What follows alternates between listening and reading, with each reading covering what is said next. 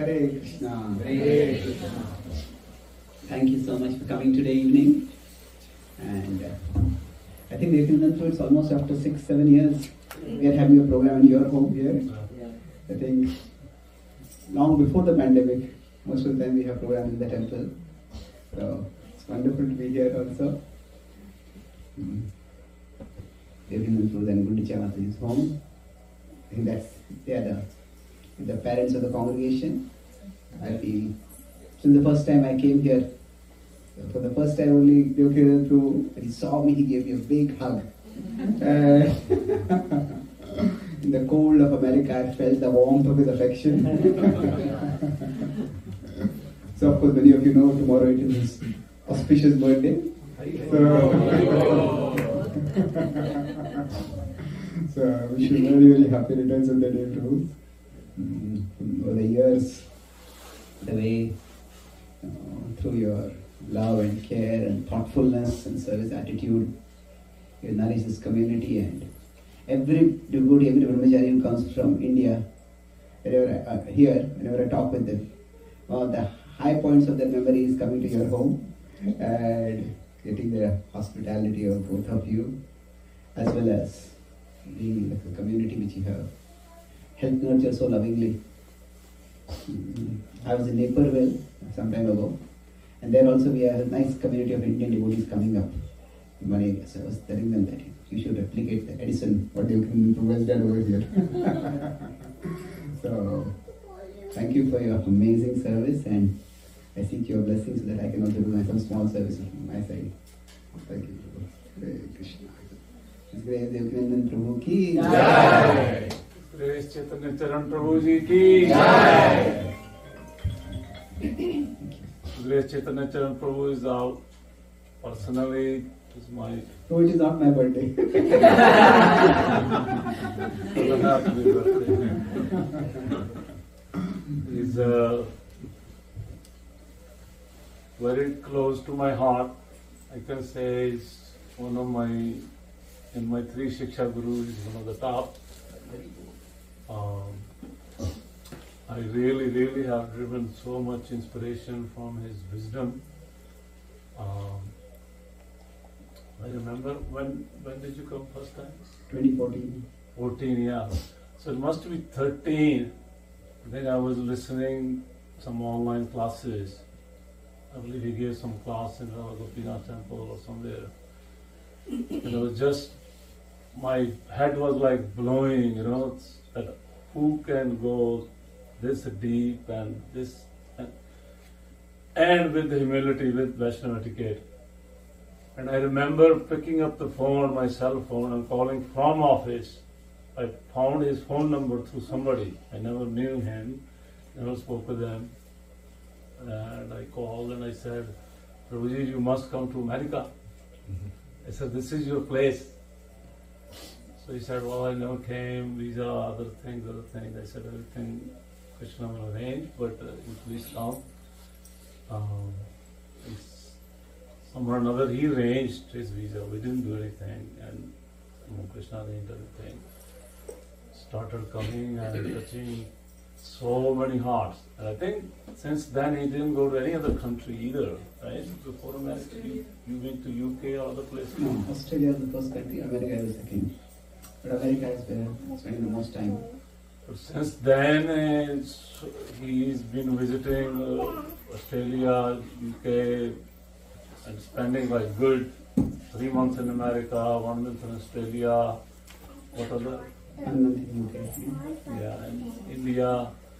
And devotees just love him so much because of the way now he started drawing and making flowcharts. So all of us are like, we have some background from computer science and we like these arrows and flowcharts. Just like mesmerizing how easy Krishna consciousness is through his way of presentation and going so deep and touching our hearts. Really, my life is indebted to you, really. I wish I could just, I told him once in one of these years in 2014 and now in last week, I said, maybe Krishna can make me your driver. I can drive you around the world, one of these days. But it's You really can drive something. me back to God and Guru. That's this way. Krishna. But I have that longing in this way. Hare Krishna. And Chaitanya Charan, Lord Chaitanya was always worshipping Devaki Nandan. And I am at the Charan of Chaitanya. I'm happy to lose. I will never win here.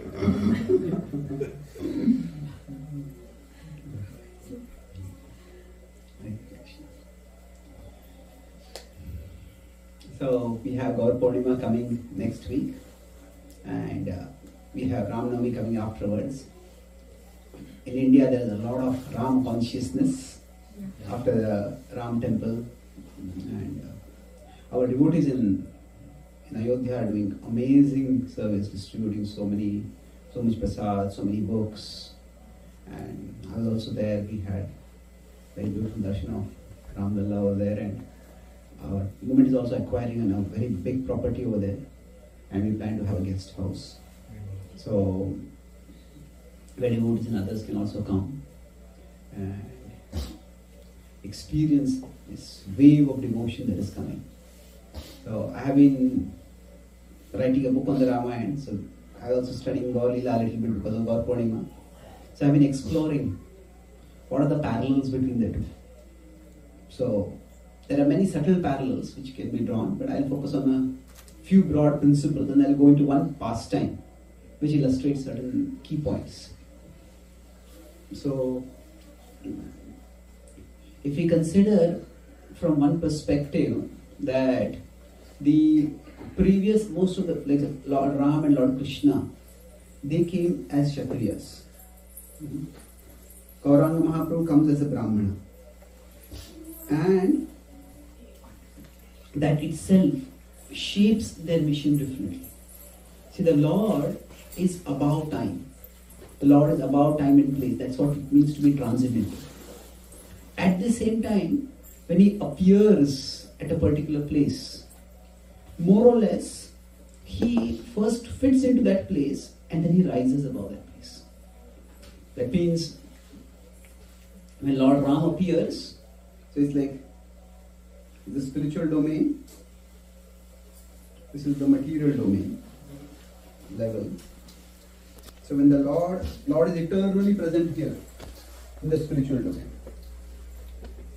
Now we are talking here Lord specifically as Bhagavan, as Paramatma is present in this world also. As Bhagavan, He is present in the spiritual world eternally. Then as an avatar, He descends to this world. And He stays here. And then after that, He departs from this world. And like that, He keeps coming intermittently. Sambhavami yuge. Okay. When He comes repeatedly, His overall purpose is to establish the Yuga Dharma at that particular time. So, and of course, He performs Lila, which is what is remembered by others. So in one sense, the establishment of Dharma is for that time. Dharma samsthapanarthaya sambhavami yuge. But then what about other times? After He comes and goes, will again disorder come? Well, yes and no. What the Lord does is, after He departs, there is a legacy that He leaves. And the legacy that He leaves is in terms of two things. His Leela and His Shiksha. What He has done, His pastimes and His teachings. Now, His pastimes and His teachings, they can guide us for the rest of history. There are special times in history when the Lord appears.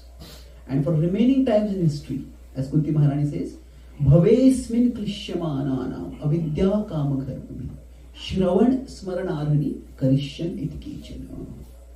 So broadly speaking, these are broad, these are not absolute watertight categorizations, but the Leela is for the mana.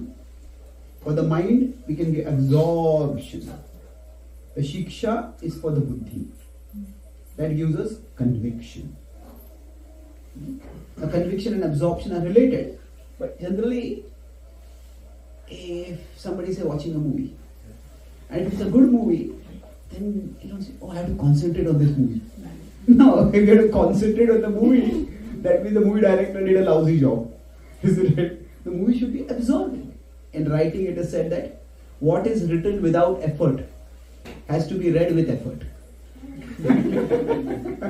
So if the author does not do the work of thinking through the thoughts, then the reader has to figure out what are you written over here? What are you saying?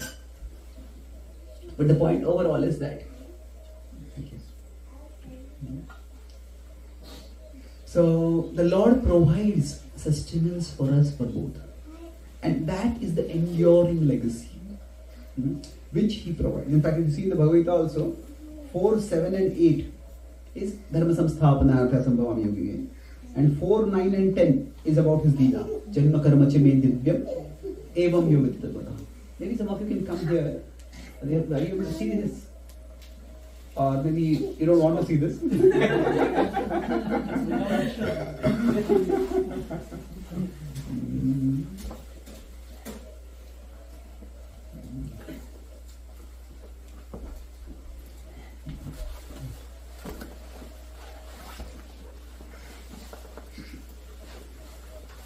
So when the Lord descends, the Janma Karma Che Me Divyam, that verse is about, for all time in future people can remember Him and then they can come back to Him.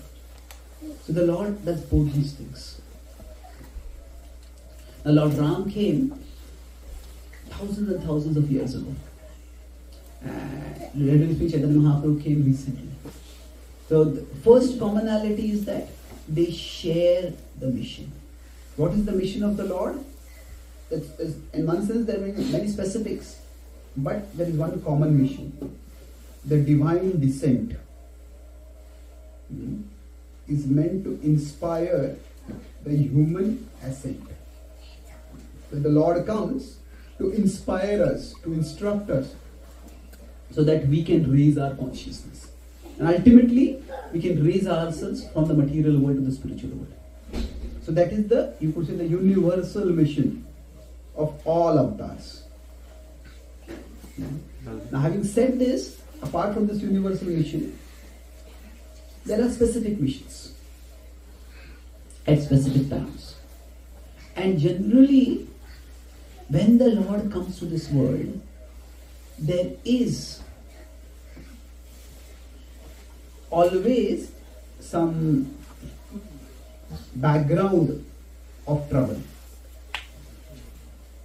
Now, there is some kind of disorder, there is some kind of disharmony, and then through that the Lord appears.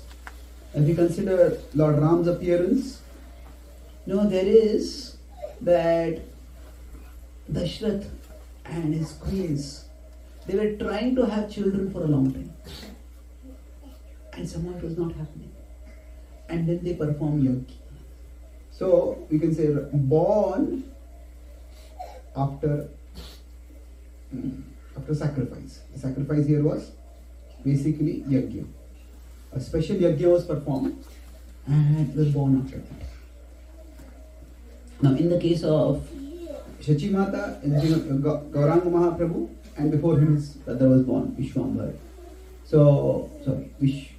Vishwarup. He was born before him. Now there they had children, but they kept losing their children. So there he was born after special Vishnu worship. You see, the Chaitanya Charan says Vishesha Seva, that when they repeatedly just couldn't have a child, and they performed, rather than losing faith or becoming bitter, Mata and Jagannath Mishra, they perform more and more worship of Lord Vishnu. And the Nishesha Seva, when they did, then they got this Shiva. So both of them appeared. There is whoever has that fortune of making the Lord or anything sacred manifest in the world, they have to do something special. The reason for that is that the Lord wants to see how much is our longing for Him. So, tatra laulyam api maulyam ekalam. So it's not that Krishna doesn't want to help us, Krishna doesn't want to come. But Krishna wants to see how eager are we for Him. And when we say laulya, it's an interesting word that Chaitanya Charan uses, the Gaura-lila tradition uses, specifically the Bhakti Samgita Sindhu, but other places also it comes. It's greed. Now, why laulya specifically? Because the principle here is that we already have laulya for many things in the world. So we may have laulya for money, we may have laulya for fame, we may have laulya for power. So what needs to happen is our desire for Krishna has to become greater than our desire for the world. For the world means for whatever things are there in the world. It may be many different things specifically. But if not greater, at least there has to be some level of comparable desire. So we have the power of desiring. And where are we directing that power? So both of them had to perform certain austerities so that the Lord would appear. Now, if we go forward from there, afterwards, well, as I said, I'm going to focus on key similarities, not an overall analysis. See, what happens is, in both cases, the father departs. Now, in the case of Lord Ramachandra, what happens is, after his exile, so Lord Ram is not there. In fact, Dashrath Maharaj departs out of heartbreak because Lord Ram has been sent away. It's generally a parent would rather take suffering on themselves rather than let their child suffer. That's just the nature of parental love. And in the case of Dashrath Maharaj, he's a king, he's a protector. You see, we all have certain things which we are good at. And not necessarily good in the sense that we are proud of that, but we know I can do this well. And then we can do that well to help others. If somebody is very good at cooking, then if they are good at cooking, then some people like to cook and serve others. If somebody is good at organizing, somebody is good at managing, somebody is good at logistics arrangement, whatever, then whatever is we are good at, we try to use that for helping others if we have a service attitude. And then, if in the very thing we are good at, if we are not able to help others, rather somehow our actions end up causing harm to others, then it becomes unbearable. So say somebody is a doctor, and not just for money, they really they care for others. And then somehow something happens from the doctor's side and the patient condition worsens or the patient dies. Now, sometimes legally that doctor may be cleared, you did not do anything wrong. But still morally the doctor will feel responsible. So like that for Dashrath Maharaj, he is the protector. And he would like to protect his children from all suffering. He wants to give the best to his child. And somehow for him, the thought that because of me, my son has to live in poverty. It's like, it's the ultimate heartbreak for Dashrath Maharaj. What happens is that because we prevent suffering, That's what his heart would have wanted to do. But the exact opposite is cause suffering. Now the fact that he was obliged to do that, that's what he would have wanted. And this is what he would have dreaded. So when somehow there is something which is like a driving mission of our life, and we end up doing the very opposite of that, then the pain becomes unbearable. This is what happens to Arjuna also in the Bhagavad-Gita, the first canto, 14-15 chapters. Arjuna is a protector. And when he fails to protect Krishna's queens, he's utterly devastated. And at that time there, somehow he remembers the message of the Bhagavad-Gita. And he understands that whatever is happening, Krishna has a plan. That's how he somehow calms down. But Dashrath Maharaj is just not able. What is the point of living if I become the cause of suffering for my own son? I just can't maintain his life. So he departs.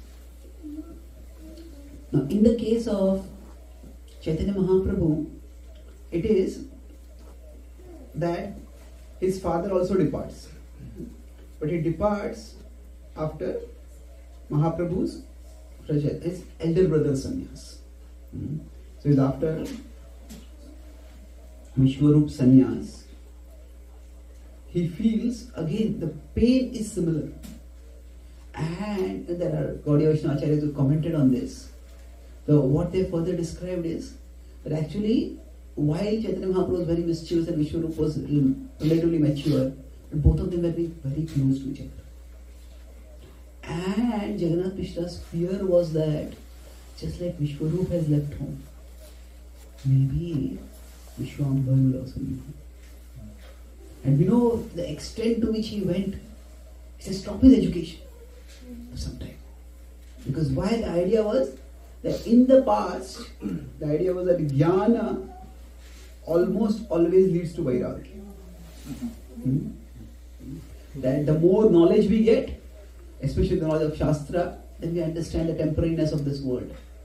And then we become detached. So this was actually Vedic education.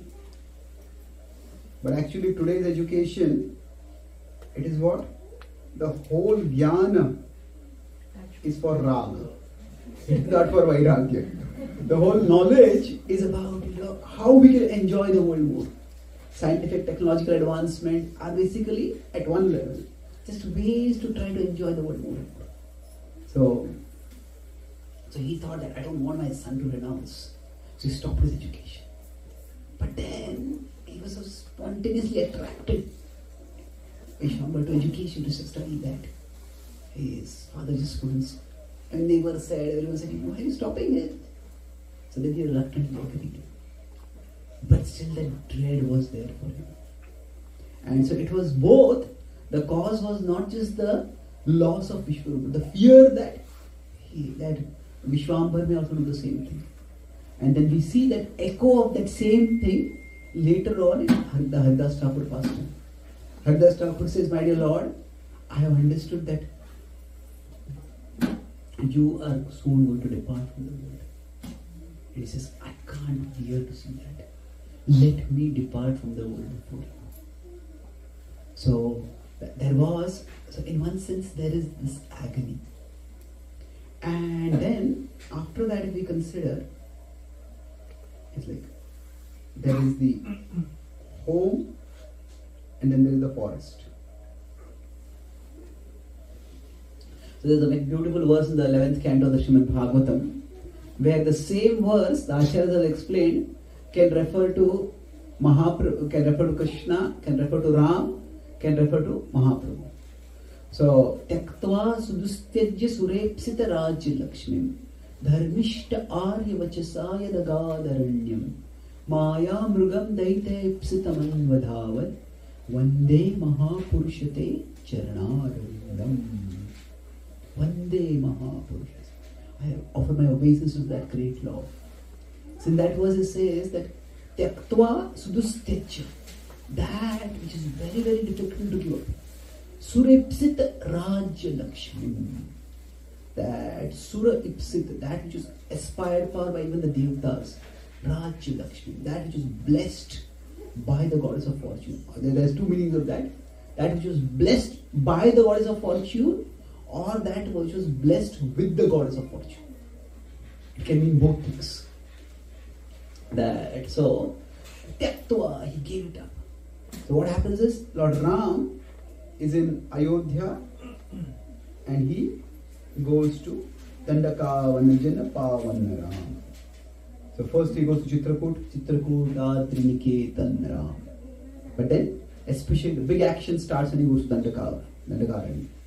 Now, Mahaprabhu is in Mayapur. Now, Ayodhya, of course, was extremely prosperous. It was blessed by the goddess of fortune. But suddenly, Lord Ram had to leave. Why? Aryavachasa. Aryavachasa is because of the word of Arya, of a Brahmana. This was not a Brahmana, but Arya. Arya refers to Brahmana or Kshatriya. He's basically a respectable person. As Prabhupada said, one who knows the value of life. So Aryavachasa, the Agaranyam, he went. The forest. So he went because Dashrath Maharaj had given that promise and he wanted to honor that word. And in the case of Mahaprabhu, Mayapur, the whole Navadvip area was actually both it was intellectually prosperous, it was intellectually a very renowned area. And Jagannath Mishra and Yashimata were not very wealthy, but they had what they needed. For different people, based on what they value, wealth is defined differently. If somebody is interested in learning, if somebody is interested in knowledge, then if there is an environment where there are many learned people and there is a lot of deep discussion, and they feel, no, that's what is a wealthy place. And that's why, because it was so rich with the wealth of wisdom, that's why there are Pandits like Keshav Kashmiri and others, Digvijay Pandits like that, would come to Mayapur to try to establish their glory over there. So Mayapur was also prosperous in terms of the wealth that Chaitanya Mahaprabhu was born in a Brahmanical family would value. But then Agaranyam. From there, where did he go? He wanted to go to Vrindavan. But where did he end up going? So this is interesting. What exactly happens when we discuss over here? That he goes to the forest. Aryavachasa yat agaranyam. And then Maya Mrugam Daitaya Ipsitam Anvadhavat. Anvadhavat means he followed, he chased. Maya Mrugam. The Maya Mruga, that word, has different meanings. What does it mean for Lord Ram's Lila? Deer. The magical deer, the illusory deer, the golden deer, Marichi, who had taken up that form. So, Maya Mrugam Daitaya Ipsitam Anvadhavat. So, Daitaya Ipsitam. That Ipsitam is desire. Daitaya is by one who is dear. So, it refers to that. Sita desired it, and so Anvadhavat, Lord Ram chased after that deer. So now, what is so special about this particular thing is that Lord Ram, his Amogha Sharam is described. His arrows never missed. And normally when he had to fight, even when he was fighting against the entire army of Khara and Dushan, 14,000 demons were there. And there actually Lord Ram just stood at one place. And he didn't have to run. Even when he is fighting against, he fought before that against Subahu and Tataka. And even later on when he's fighting against Ravan. Now there are very few incidents of Lord Ram actually running from here to there. He's just so powerful at fighting that from one place. See, normally when you're fighting, enemy fires, then you try to dodge the fire. You try to find strategically the best place to be in. But Lord Ram was so good at fighting that that he just stood at one place and destroyed the entire army of Gaura and Dushyant. So, but that Lord Ram, he chased. That's why this particular incident is special. Anvadhavat. Now, why did he chase? At one level, it was because he wanted to please Mother Sita. He felt Sita has given up so much for him. She didn't have to come with me to the forest. But she came. And she has, practical level, asked me for it. So now she's asked me for this deer. I must get it for her. So that the similar aspiration is that when in the Pandavas are in the forest, at that time Draupadi, they are by a lake, the Ganga lake, Mandakini Ganga, and then they see that 1,000 petal lotus is come down, is flowing. And Draupadi sees her eyes light up. And when Bhima sees that, he just jumps down and gets that for her. Now, at this point, Arjuna is not there. Arjuna has gone to the heavens for performing tapasya, for getting celestial levels. And then, see how so happy Draupadi is. Where does this come from? 1,000 petal lotus. Can we get more of these? So Bhima says, yes, I'll go get it. And he goes up the Himalaya. That's where he meets Hanuman, and all the things happen over there. The point is that the desire is to please. So that with that desire, he chases, Lord Ram chases. Now, that's for Lord Ram. Now, what does it mean for Chaitanya Mahaprabhu? So, Maya Mruga Daitaya Ipsitam Anvadhavat. He says that all the living entities are like the Maya Mruga. They are all illusioned by Maya. So there it is like Lord Ram chased after the illusory deer, but here it's like we are the deer who are chasing after illusion. And the deer is chasing after illusion, and what is happening is that Lord Ram is chasing after that deer. The Lord Chaitanya Mahaprabhu is chasing after that deer. Maya Mrugam Daitaya, because the living beings are so dear to him. Ipsitam Anvadhavat. So, if you look at, we hear about Mahaprabhu's South India tour, we hear his North India tour. In those times, touring was not at all easy. And Mahaprabhu went to so many places. At one level, Mahaprabhu as sannyasi was going to various holy places. But actually, he was not just going to holy places, he was making places holy. By his traveling, he was actually Mahaprabhu's tours. Externally speaking, they were to go to holy places. But he was going to those holy places, but while he was going there, he was also, the places where he was going, he was making them holy. He was inspiring everyone to chant the holy names, to become infused with love for the Lord. And in this way, he actually enriched the hearts of everyone. Now Lord Ram, there are, when he was there, every avatar, like we say, he has a purpose. Valmiki Ramayana starts by saying that Lord Ram's purpose was to, in one sense, establish the character and behavior of ideal person. And the ideal person is, in the Ramayana, is one who is ready to sacrifice. So Lord Ram sacrifices for the sake of his father. So that sacrifice is a mood that runs throughout the Ramayana. And that culmination of that is when, just like there is what, if you see the Ramayana sequence, you must say the key incident is Dashrath and Ram.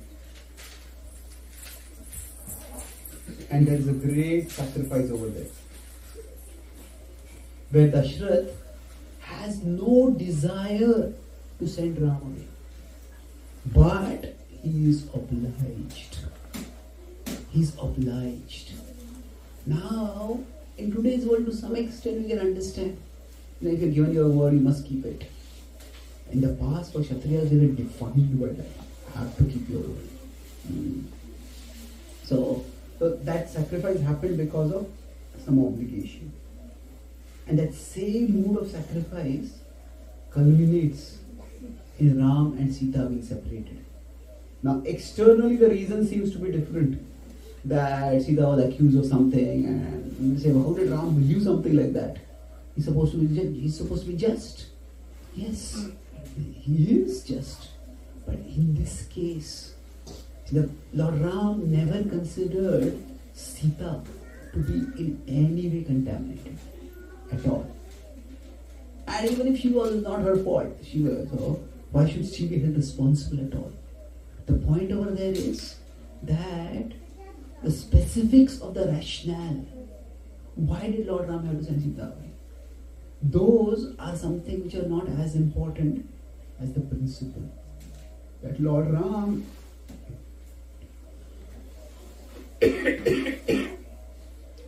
and Sita are demonstrating the ultimate sacrifice. That just as Dashrath had no desire to send Ram away, and it is not that Ram was a victim when Dashrath sent him away. Similarly, Ram actually had no desire to send Sita away. And Sita is not a victim when Ram sends her away. Sita is, of course, heartbroken when she has to go away from Ram. Just as Dashrath is heartbroken. So that Lord Ram is also distressed when he has to go away from his father. And that's why he's in the forest. When he comes to know that Dashrath has passed away, then he offers water in the forest, in a river. He's not there to do last rites for his father.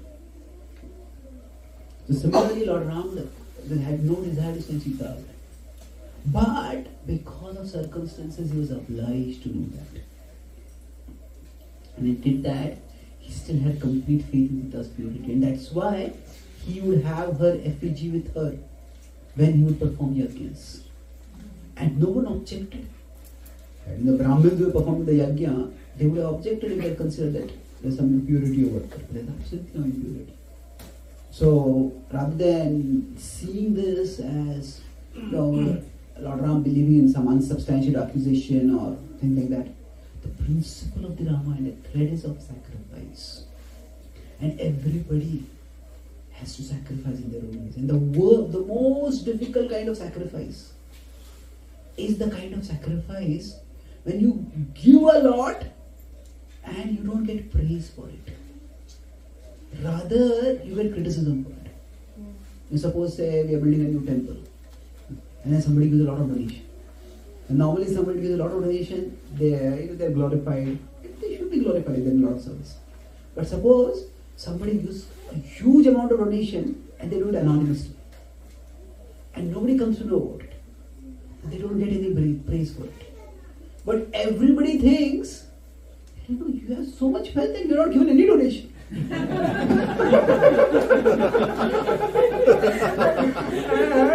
the person who has been most generous gets criticized for being miserly.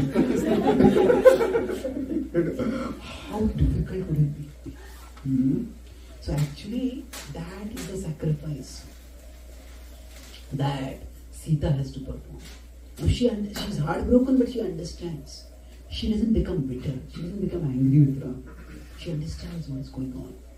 And the proof that she understands is that she never poisons the minds of her children.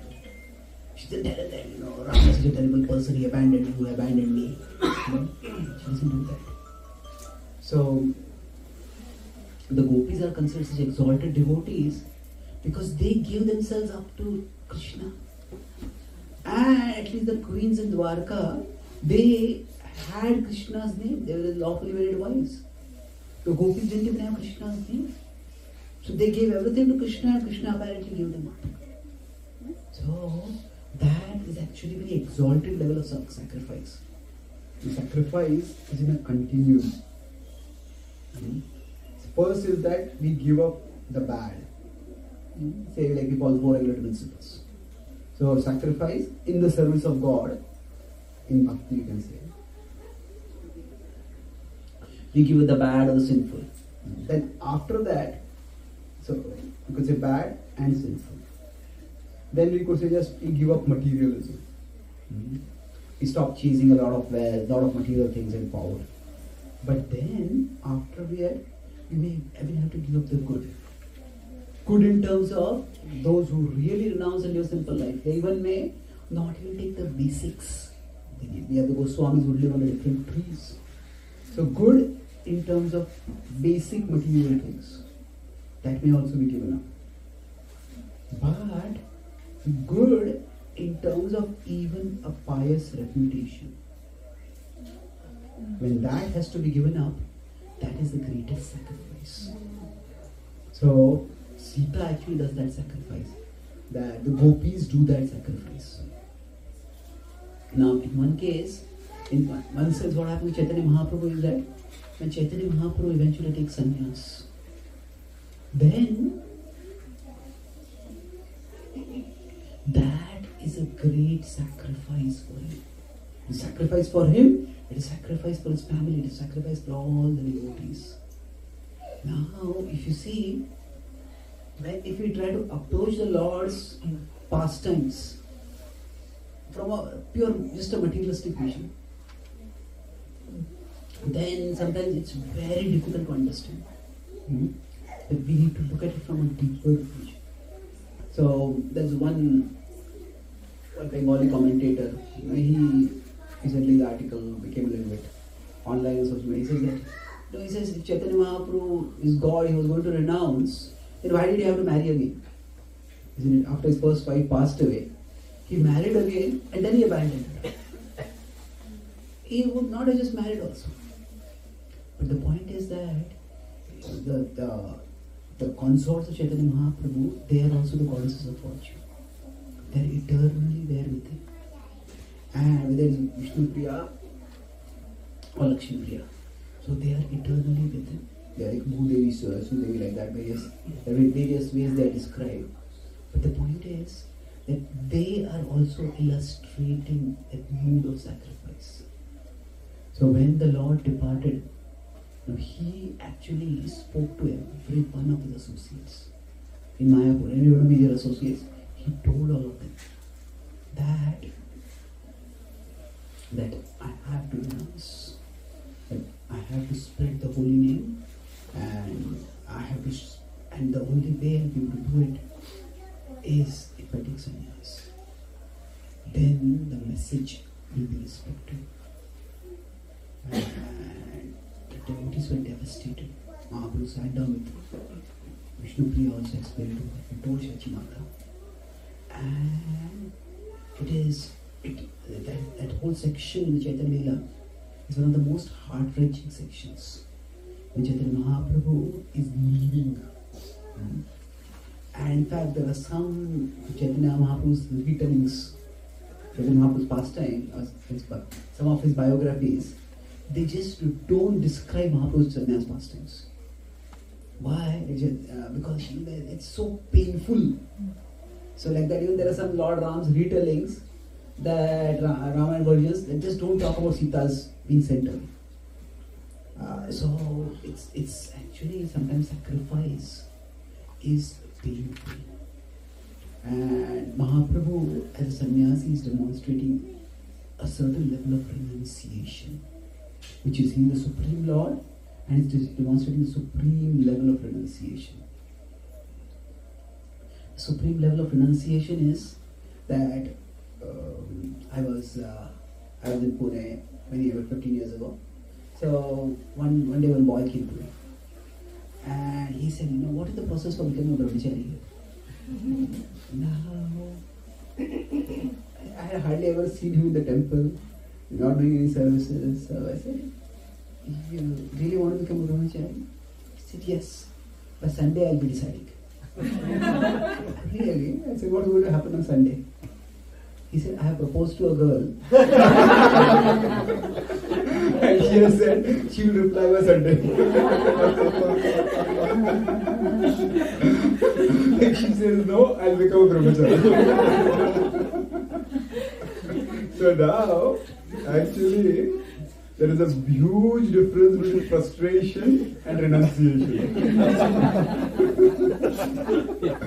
So, what is the difference between frustration and renunciation is that it is actually the differentiation between starving and fasting. The two are not the same thing at all, isn't it? It's like if you consider two things over here, there is the desire to enjoy, and then there is the ability to enjoy. So when there is frustration, what happens is there the desire to enjoy? Yes, it is very much there, but the ability to enjoy is not there. Now, ideally speaking, when there is renunciation, actually, there is the ability to enjoy, but there is no desire to enjoy. Now, when Mahaprabhu renounced the world, it was not because he was frustrated in family life. Vishnupriya was the most devoted wife, and they had a very sweet family. So, when he renounced, it was a sacrifice for both of them. Like there's an American comedian who said that, my wife and I, we drive in different cars, we eat at different times, we live in different rooms, we come and go out of different doors. We are doing everything to keep our marriage together.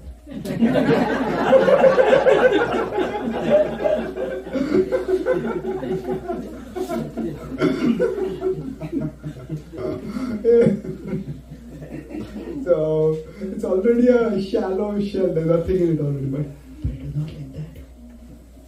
So Mahaprabhu demonstrates renunciation. And what was the purpose of that renunciation? That spirit of sacrifice was so that more and more people would actually benefit from the blessing that he was giving. The blessing of the holy name, the blessing of the Yuga Dharma, of ultimately of Krishna Prema. And ultimately, I said the Lord's descent, the divine descent is to inspire the human ascent. So what is that human ascent?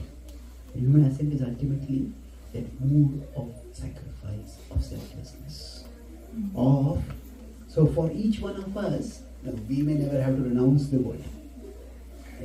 Even as most of us, even those of us who are brahmacharis, we may renounce the world in one sense, but we are still very much in the world. And the principle is not so much what we renounce, but it is what we renounce for. What are we trying to do after renunciation? So that mood of sacrifice, there are two aspects to it. What we give up, and then what we take up. And what made Prabhupada special was not just that he took sannyas. There were many of his god brothers who were lifelong sannyasis.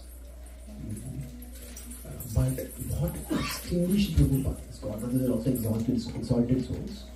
At the same time, it was Prabhupada who fulfilled the prophecy of Chaitanya Mahaprabhu, Tudaya Chaitanya Gadadikram, Sarvatra Pacharoni Murnam. In every town and village, my name will be chanted. So what made that happen was not that Prabhupada gave up, it's what he took up. He took up the mission of Chaitanya Mahaprabhu like no one else. What Prabhupada's mood was that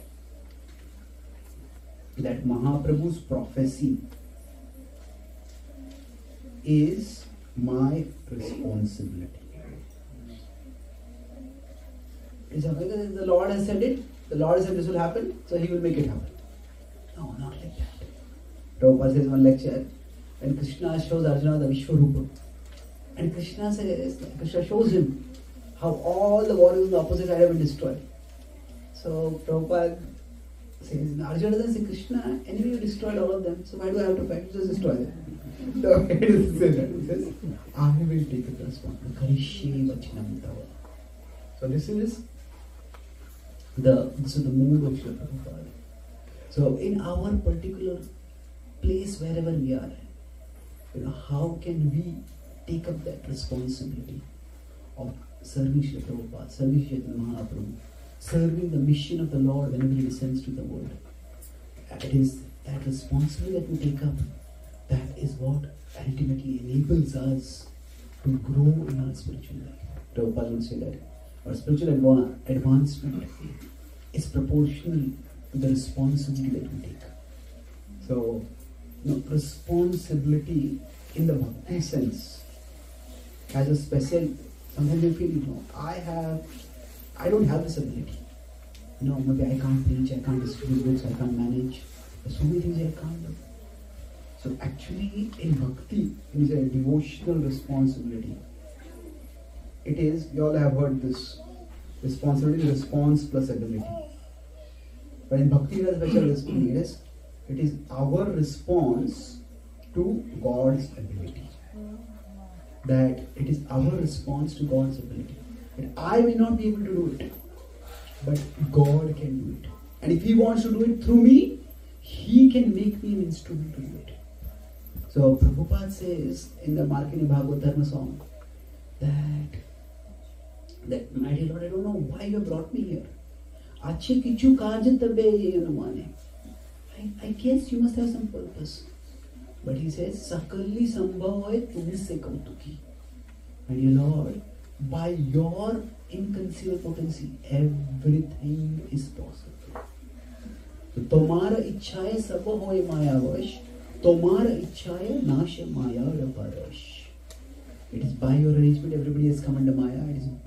If your will is there, then you please give me the words by which I can make your message understandable to them. Alankruta koribara kamata tomar. You have the power to make my words, to ornament my words in such a way that they can be understandable to them. And you can nachao prabhu nachao se mate. That is, Krishna is omnipotent. Now, will Krishna use us to do extraordinary things?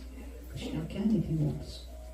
But even if Krishna doesn't, if we try to serve Krishna,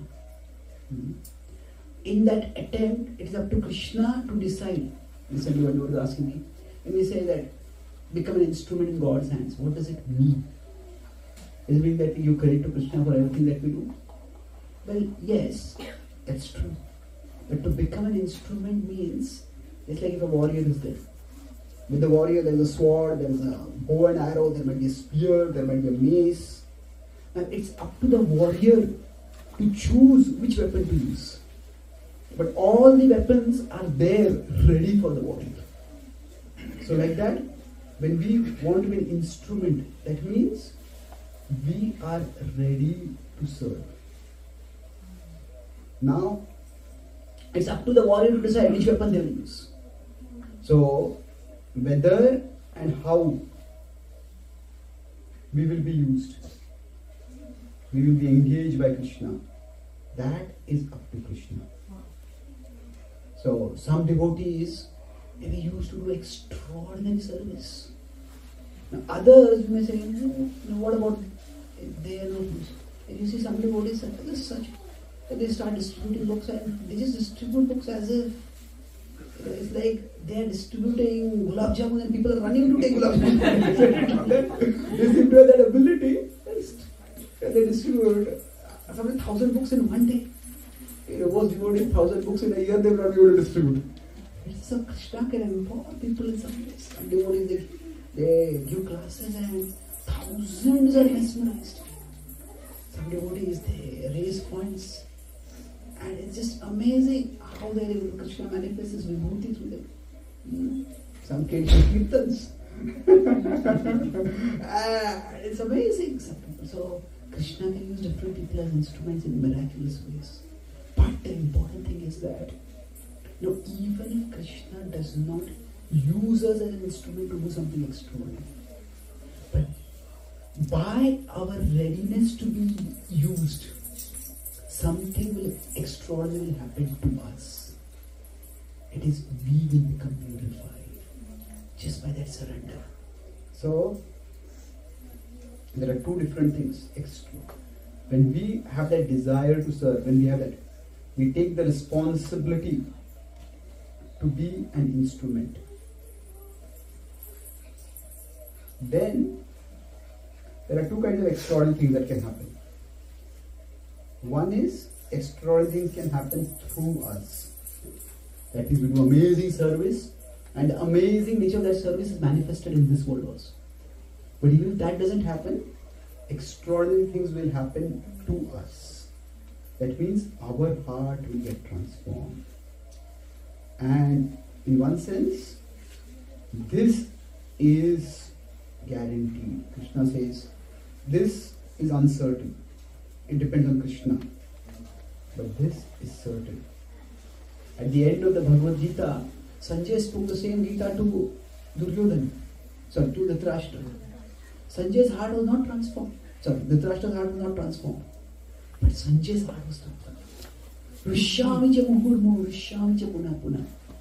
So, in one sense, what Krishna said, karmanneva adhikaraste mahapadeshu kadacha one says, that is demonstrated in the last 5 verses of the Gita, 74 to 78. So, the Gita could have ended in 1873 when Krishna and Arjuna's conversation is over. Why are the next 5 verses there?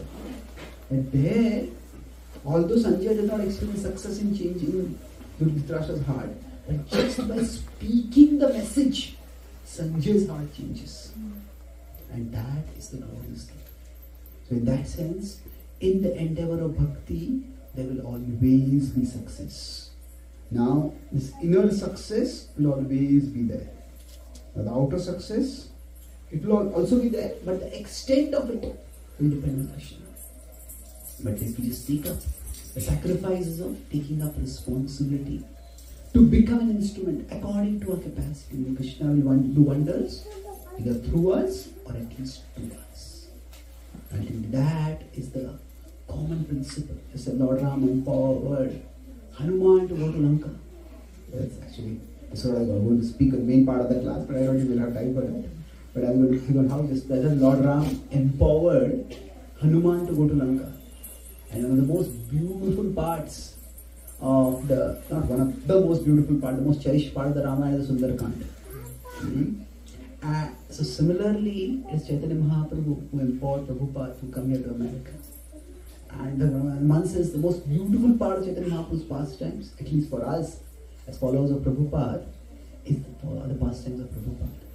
They're not different. Just like in the Sundarakand, actually in most of the Sundarakand, Lord Ram is not present at all. Right in the beginning and only at the end. Like that, actively speaking, in Prabhupada-lila, Mahaprabhu is not present. But Mahaprabhu is there everywhere. It is by Mahaprabhu's mercy. So, what is the Sundarakand in Ramayana that is similar to Prabhupada-lila Amrit? That it's Prabhupada's pastimes are the manifestation of Chaitanya Mahaprabhu's mercy in the life of a devotee who took up the responsibility to serve the Lord. See, when Hanuman went to Lanka, Hanuman did not know that he had all those abilities. Because of the curse, he had forgotten those abilities. But Lord Ram wants me to do it, I will do it. And then at the right time, he was reminded of those abilities and manifested those abilities. So Prabhupada, in one sense, he had very little success in the outreach in India. Prabhupada, with confidence in Mahaprabhu, went to America, went all over the world. And Krishna worked through Prabhupada in extraordinary ways. So the sweetest verses in the Nam Ramayana is 118s of Lord Ram, and they summarize the entire pastime. So it is Kapivara Santata Chintita Rama Tadgati Vigna Dhvamsaka Rama. So Kapivara is Hanuman. Santata Chintita Rama. So Hanuman constantly remembered Lord Ram. And what did Lord Ram do in return? Tadgati, in his progress, in his pathway, Vigna, whatever obstacles were there, Dhvamsaka Rama.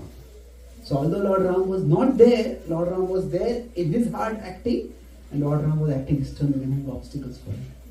And that is a dynamic that can manifest in the lives of all of us. That if we take up the responsibility to serve the Lord, when we say remember Krishna, it's not just forget the word and remember Krishna. It's remember Krishna so that we can be empowered to serve the Lord and do His mission in this world. So let's recite this once and then we'll stop. Somewhere we'll stop. So this is a very nice meditation. Kapivara Santata Chintita Rama. Kapivara Santata Chintita Rama. Kapivara Santata Chintita Rama. Tadvara Santata Chintita Rama. Tadgati Vigna Dhamsaka Rama. Tadgati Vigna Dhamsaka Rama.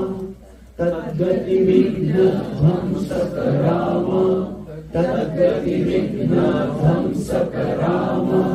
Both lines together once. Kapivara Santata Chintita Rama. Tadgati Vigna Dhamsaka Rama. Kapivara Santata Chintita Rama. Tadgati Vigna Dhamsaka Rama. Kapivara Santata Chintita Rama. Tadgati Vigna Dhamsaka Rama. You know, the same mood is there in Chaitanya Charan also. Kathanchan Siteyas.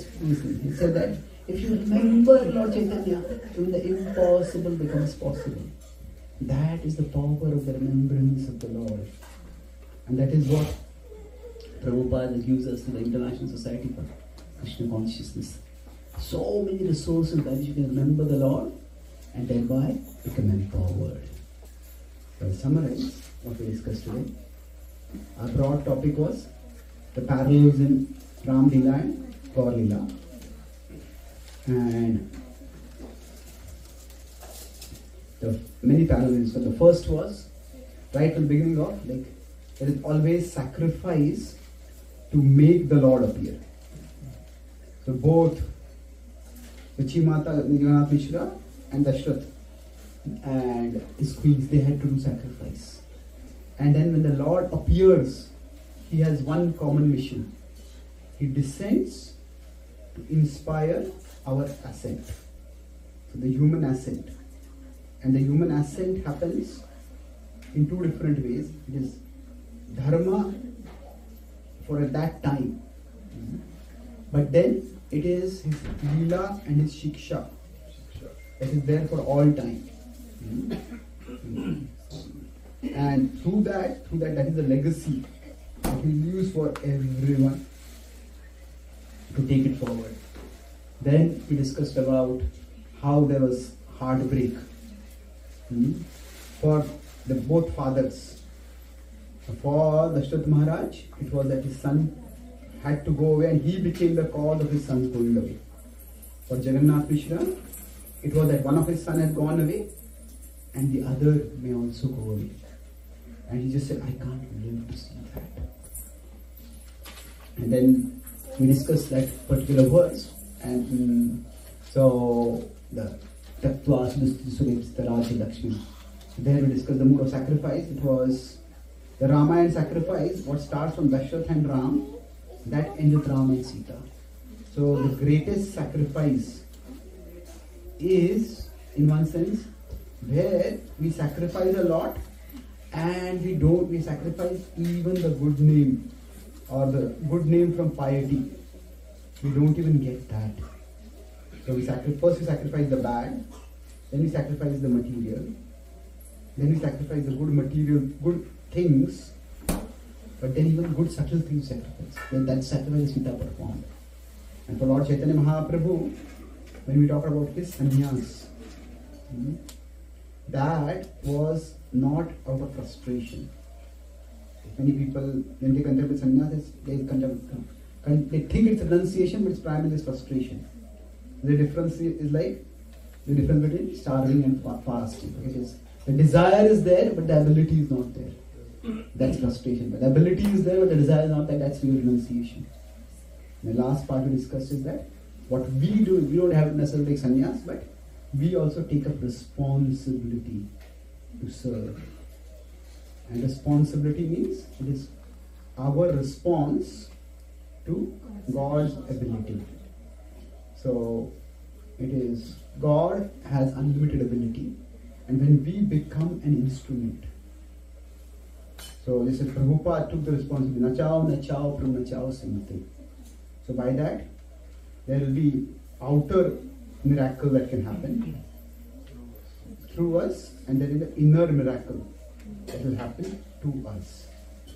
And this is certain to happen. And that's the ultimate success for us in our spiritual life. That we become connected with the Lord, and according to how the Lord wants to use us, we connect others with the Lord. Thank you very much. Hare.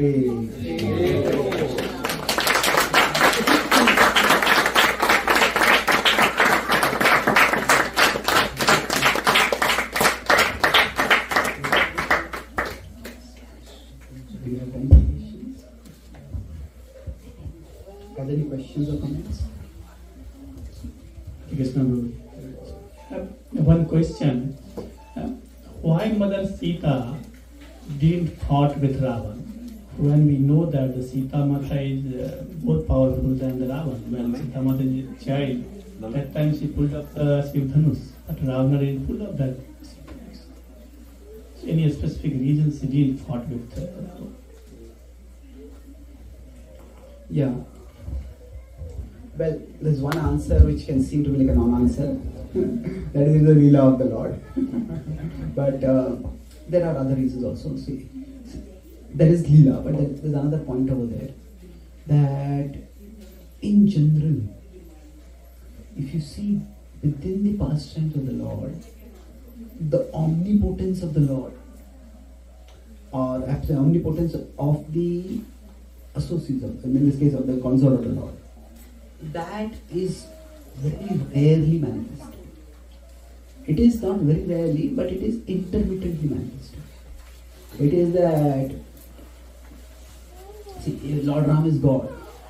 Now God means everywhere with hands and legs. Sarvata pani pradanta. So when Sita is being abducted, now Lord Ram, he can just extend his hands and catch her out. Isn't it? Or Lord Ram can just show his Vishwaroop and he will be there right next to him. So the whole point of this pastime in Rama-lila is that it is to teach human beings how to function. So now if you see, that's why one of the names of Lord Ram is Agastya-anugraha Vardhita Rama.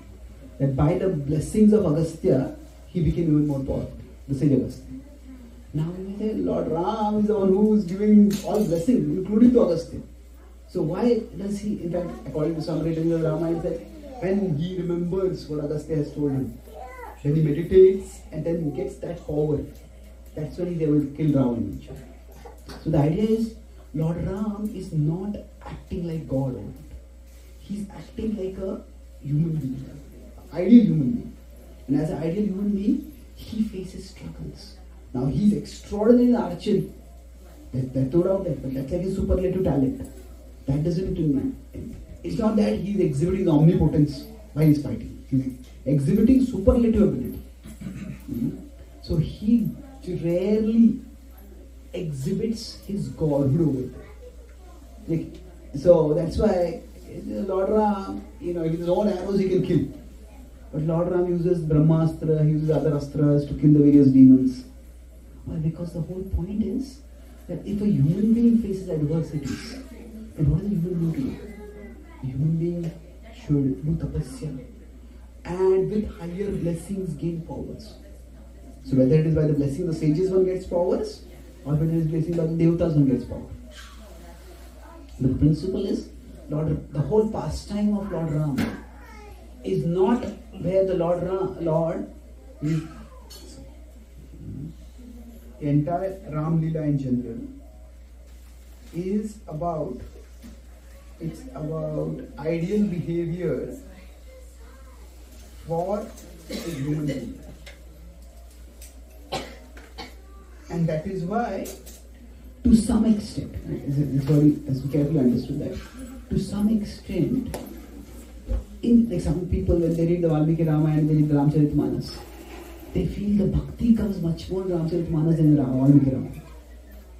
And yes, there is a truth to that. Or not just for Ramcharitmanas, many other later retellings of the Ramayana.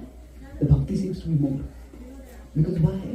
The Valmiki Ramayan's purpose is to demonstrate how an ideal person behaves in the challenges of this world. And that's why the divinity of Lord Ram is not too much emphasized over. Because then you can say, oh, he's God, he can do anything, I can't do that. Isn't it? So that's not the mood over there. In one sense, that's why we'll see in the Ramayana, the other characters are also glorious. Lakshman sacrifice is great, Bharat sacrifice is great. And that is when they are doing sacrifice, we're not emphasizing that they're God. So the divinity, in one sense, divinity is somewhat downplayed. It is definitely there, but it is downplayed. As compared to that, the subsequent tellings of the Ramayana, retellings of the Ramayana, many of them are not so much to demonstrate how Lord Ram is an ideal human being. It is to demonstrate how wonderful is Lord Ram. And how wonderful he is and how we should be devoted to. So it's like there are two different purposes. That Lord Ram as an ideal human being and I as the wonderful Lord. Wonderful, worshipable Lord. These are two different purposes in one sense. So, in the subsequent retelling, the second purpose has been emphasized. This is Valmiki Ramayan's purpose. And this is retellings. So, at least in the original book, the divinity is not of Ram is not emphasized. And Sita also, there are indications, no doubt about it.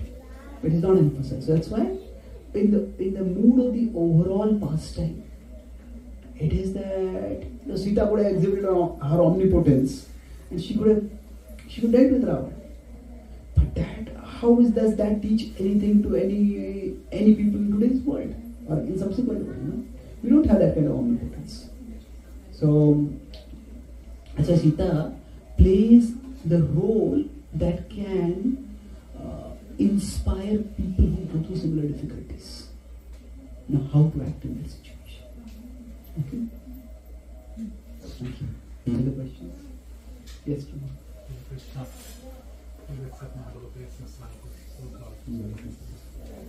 Thank you, Prabhu. First off, excellent method of the presentation, both what you're writing and speaking. It absorbs the mind, so it doesn't run here and there. So thank you for that, Prabhu. My question is regarding that sacrifice and frustration. So we have the tendency to enjoy but not the ability. And renunciation is when you have the ability, but you don't want to enjoy it. Now I was thinking about our sadhana. So we had a life before Krishna consciousness, which was sense gratification. And now we have our do's and don'ts that we're following. So because of our conditioning, Prabhu, there is a level of frustration. You want to enjoy, but as a discipline, you're holding back. And then what happens as time goes by, this becomes very mechanical. And there is always some residual hankering that I want to go back. Or, am I doing the right thing, doubt, whatever. All this thing comes in. But it's a discipline and it's also like a force. It's not coming naturally, though it's natural. So Prabhu, what is it that a sadhaka can do that though he has that desire to enjoy, it makes no difference to him? Of course, sadhana will take you there one day, but the process to reach there itself is very frustrating, it appears at times. Yes, thank you, sir. It's a almost universally relatable question. So there are two different things over here. If we consider the spectrum of activities in there are some activities in which may require strength. That means say, with a fast on Ekadashi, maybe that requires strength. We chant some extra rounds. These are regular rounds. A chanting may require the strength. But then there are some activities which use strength also. Maybe we like to come in association with devotees, we like kirtan, we like to hear classes. There are things like that. So bhakti is not one monolithic thing. That okay, I have to push myself in everything. There are some aspects of bhakti I need to push myself in.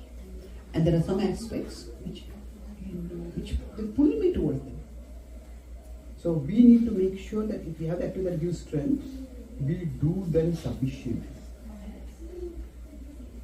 Now, sufficiently means that we do them at least enough so that we have the strength. Now we may say our sadhana itself is supposed to give us the strength. Yes, that is true, but each of us has a personal relationship with Krishna. And that's why you cannot say mechanically, you will do 1, 2, 3, you take a list of bullet points and then you will feel connected with Krishna. No, for some people it might be more connection through one thing. For some people it might be more connection through another thing. So we need to make sure that we do the activity that connects us with Krishna and give us that strength. And then bhakti will not feel like such a struggle. It is a struggle, but it will not feel that much of a struggle. If we can balance. And similarly, we can say regulation or restraint that is there. There also is a spectrum. There is some regulation that is easy. And there is some regulation that is tough. So for example, if say we are going by a car or by a plane or a train, and say the neighbor next to us is sitting and eating meat. Now, very few of us will feel tempted by the meat. Now that is, you got the higher taste over it. So, now there are some other things. Maybe they're watching some movie and we feel attracted toward that. That's a different thing. So it's not that everything is a struggle. So the things that are easy, or you could say, more specifically, have become easy for us. That means maybe 10 years ago, 20 years ago, I would have attracted to that, but now I am not attracted.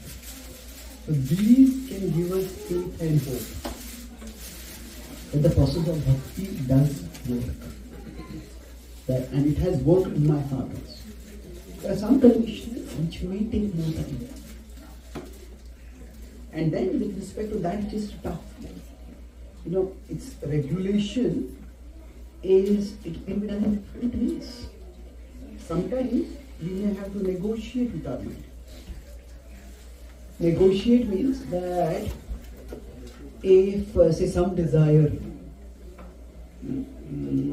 is very strong, and as long as within the boundaries of dharma, a person can give themselves little leeway. The whole idea is that yukta ahara viharasya, that vihara is also there in bhakti. We call it entertainment. And another for the entertainment, dancing in kirtans.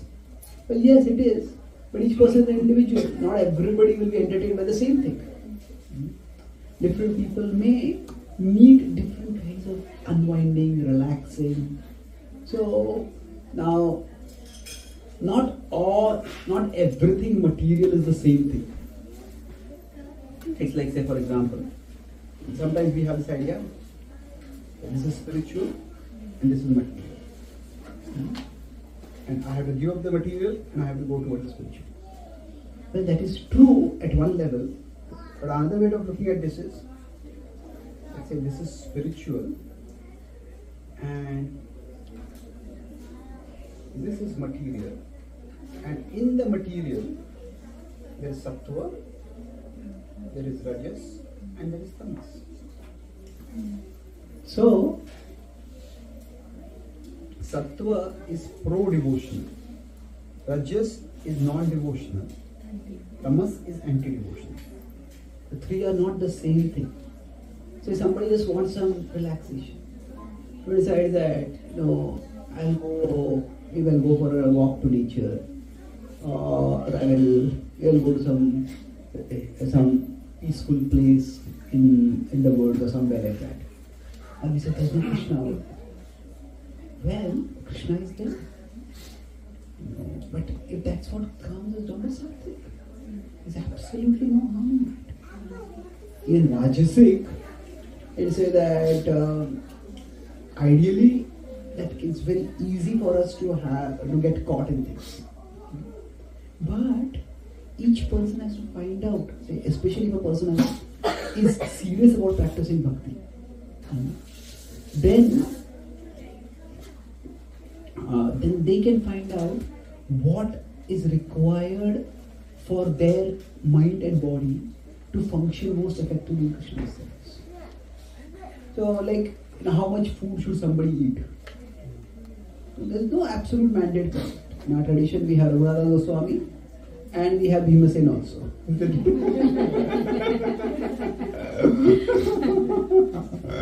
So we can be the Bhimasen Parampara. Not much problem. Maybe there is, but the point is that there are some boundaries that are adjustable. And each one of us needs to find out what is the boundary within which I can practice bhakti system. So, when we find that out, then, okay, I'll give an example. And don't misquote me or misapply this example. And I'm just giving this as an example to illustrate this point of pure devotion. There's one devotee friend of mine. He was, before coming to bhakti, he was big time into chess. He would have become a chess professional. But then in India at those times, the sport career was not so much encouraged. So he didn't do that, but he loved chess. So he said, I started practicing bhakti, just gave it up. But after 15 years or so, I started feeling a great craving for playing chess. I said, I'm not going to do this. This is Maya. But then he said, one day I just, nowadays you can play computer chess. So he said, I just played a 10-minute game. And he said, just 10-minute game. I just felt so refreshed. And he said, then, after that, I sat down, I was reading the Bhagavatam, and most of the time, reading Bhagavatam, I was feeling sleepy. This day, it's like my mind was sharpened, and I was able to get into the Bhagavatam. This is not a recommendation to play chess. My point is that each one of us has to find out how best we can serve Krishna. So now if that 10 minutes chess game becomes a 1 hour chess game and there's no time for Bhagavatam, that's obviously a possibility. And that possibility one has to guard against that. But if somebody needs to do that, like some devotees, before chanting, they do some deep breathing. Now I say, no, the holy name is the biggest thing. We don't need anything else. True, but it's not mechanical. Each person has their own mind and senses. If somebody were to do some deep breathing, calms their mind down, and then they can focus better on chanting.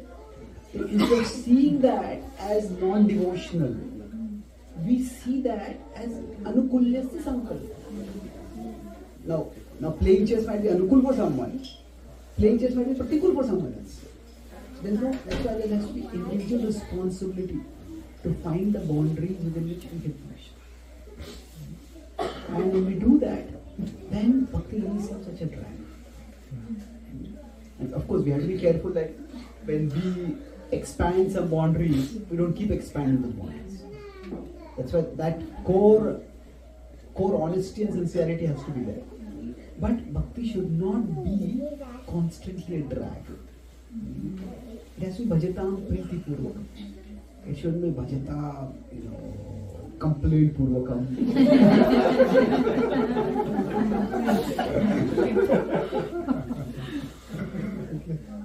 Thank you. Yes, sure. So,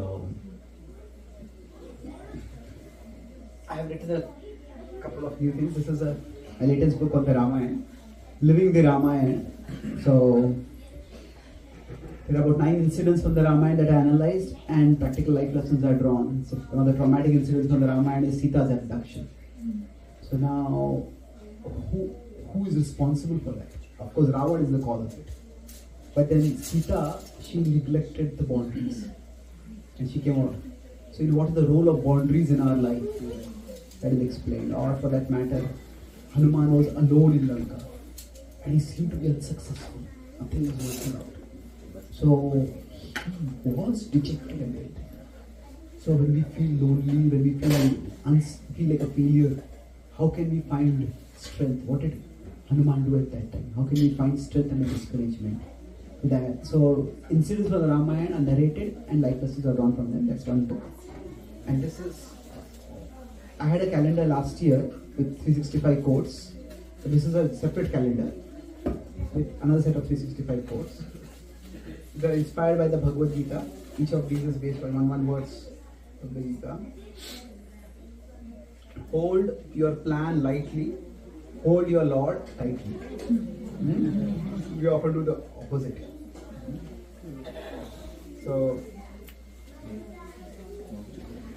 people who can't face books take shelter in Facebook.